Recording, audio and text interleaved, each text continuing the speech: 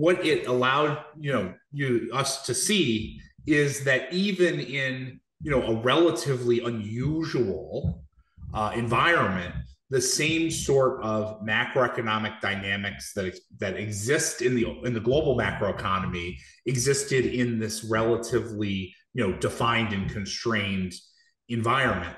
So even basic things like the idea of people exchanging money today for money tomorrow. So it's called bread today versus bread Wednesday, right? And what is the time value of being able to eat your bread today versus giving your bread to someone and getting more bread in 5 days, right? And that's a fundamental concept of all of the capitalist system, right? Because it's people giving up their money for an expectation of earning more money in the future.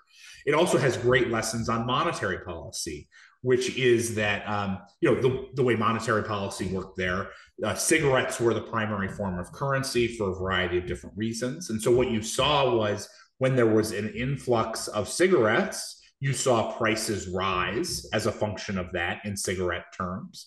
And then one of the interesting things about cigarettes is that they had a use not just for money purposes, so they were then smoked. And then you had a deflationary environment in the economy, which then lowered prices over time until the next instance in which cigarettes were delivered by the Red Cross. And so that's a perfect example of a monetary cycle that existed in the context of this overall environment. And so, when I think about the economy just more generally, it kind of goes to your first question.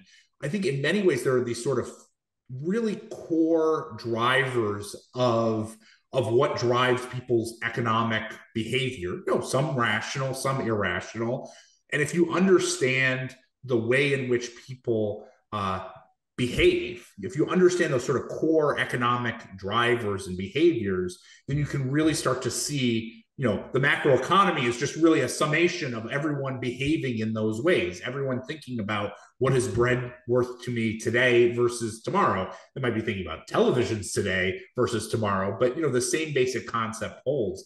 And so these sort of laboratories of behavior really help clarify and understand what are those sort of core fundamental relationships, drivers of the macroeconomy and markets that we can apply, as we're living our day to day and trying to understand what's happening.